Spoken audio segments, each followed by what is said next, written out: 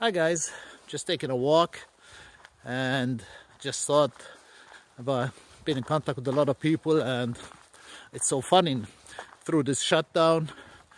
A lot of people have got some extra time, and all of the ones I know, they're all binging on Netflix or Amazon or Amazon Prime or anything like that, and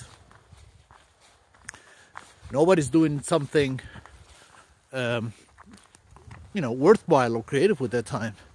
And sure, this coronavirus is not a nice thing, and but none of us could do anything about it.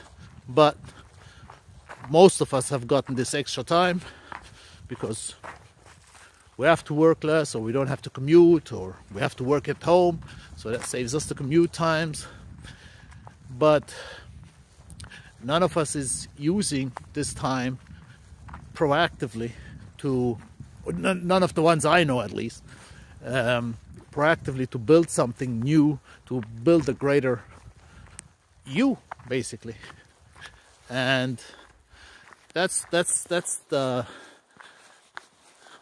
difference between entrepreneurs, people who go out and get stuff, who make opportunities, who make the time, and people who are just vegetating and indulging in quick fixes and quick satisfactions. And I compare life to working out. Summer's in 3 months' time, and everybody wants to have a great body at the beach or at the pool. But how many people right now are investing in their body? How many people are exercising, not dieting, but like reducing their calories, eating healthy, working on a great body? How many people are doing that? But in 3 months, everybody's gonna wish they had a great body. You see, that's the whole difference between, makers, and just talkers or wishers. And at the end of the day, you always get what you invest. And I think we now have an opportunity through this shutdown of extra time,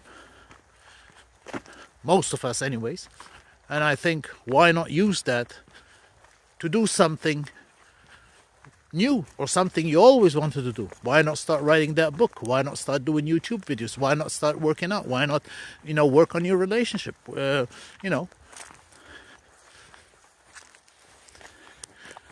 Instead of binging and doing like stupid things, which just to waste time, just to get the time by. And then what? Then you're back to your old rut. Were you happy? Were you satisfied with that? That's a question you gotta answer. And I think now is a perfect opportunity to maybe rectify some of the wrongs you had. Just a thought.